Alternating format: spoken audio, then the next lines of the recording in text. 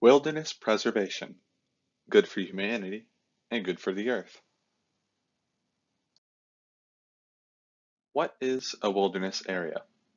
The Wild Foundation defines a wilderness area as having two qualities: a place that is mostly biologically intact, and a place that is legally protected so that it remains wild, free of industrial infrastructure, and open to traditional indigenous use, or low-impact recreation.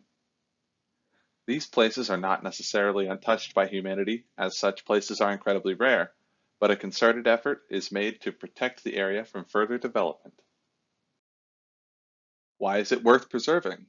The primary goal of wilderness preservation is to give endangered species a habitat that is as undisturbed as possible. Conserving our natural resources will ensure that we have sustainable water, soil, and timber to use from our public lands. The natural biodiversity is preserved as well, as forests and wilderness areas can even provide cures for diseases using wild plants and animals. Protection of wilderness areas can be justified by two separate philosophies: anthropocentrism and ecocentrism. In the United States, conservation is anthropocentric and environmentalism is ecocentric. From a human-centered perspective, public lands offer recreational opportunities like hiking and fishing. From an ecocentric perspective, the plants and animals that call this land home have intrinsic value on their own, and we are duty-bound to protect the environment since we have the means to do so. What does it cost? Money spent to maintain wilderness areas could be used for humanitarian aid, and the land could be developed for productive government use. Unfortunately, the costs for conservation are rarely reported, a fact confirmed when the University of Cambridge's Conservation Science Group found that only 13% of wildlife studies report operating costs. This lack of consistency makes additional government spending on environmental causes harder to justify, since the benefits cannot be easily quantified.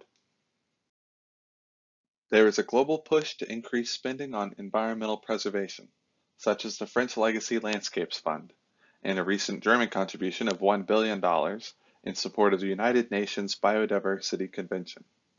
Despite these efforts, experts warn that rich countries and investors still need to pledge far more to developing nations to protect the world's endangered plants and animals.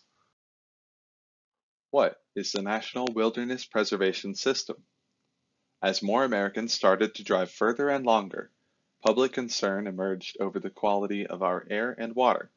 This was the primary basis behind the conservation movement intended to protect our wilderness areas. After nearly a decade of rewrites, the Wilderness Act of 1964 was passed, establishing the National Wilderness Preservation System, or NWPS for short. The system went into effect immediately, starting with the Great Swamp in New Jersey, then Craters of the Moon National Monument, to a staggering 111 million acres of protected wilderness areas today. Most of the wilderness areas are in national forests, like the Shining Rock Wilderness in Pisgah National Forest, North Carolina. The lands are managed by the Bureau of Land Management, U.S. Forest Service, U.S. Fish and Wildlife Service, and National Park Service. By preserving our public lands, we leave behind a snapshot of the natural world for future generations to enjoy and study. Thank you very much for your kind attention. And have a nice day.